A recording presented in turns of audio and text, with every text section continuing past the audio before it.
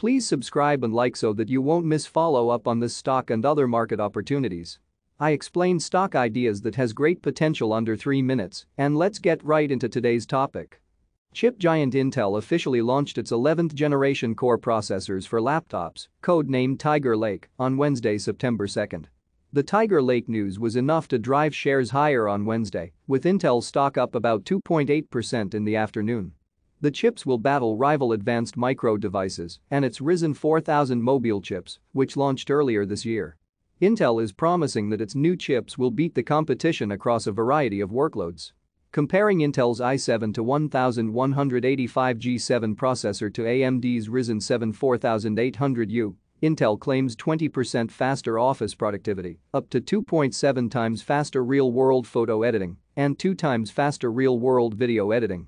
Compared to Intel's previous generation products, the new chips will deliver up to twice the gaming performance.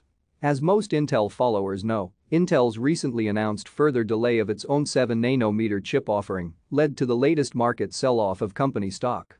Despite setbacks, Intel's second quarter revenue increased by 20% year-over-year. While the company is facing challenges, the stock trades for around 10 times 2019 earnings, far less expensive than the broader market. AMD currently is trading at 79 times of its 2019 earnings, and Nvidia is at 59 times. Given these facts, current and potential Intel investors may want to consider whether the market has punished this stock too harshly. Given the downside for Intel stock is limited, while you can still get good dividends while wait for a recovery, I would give this stock a buy. Please like and subscribe to help this video reach more smart investors like you. No one can make better decision for you than yourself, and this is not an investment recommendation.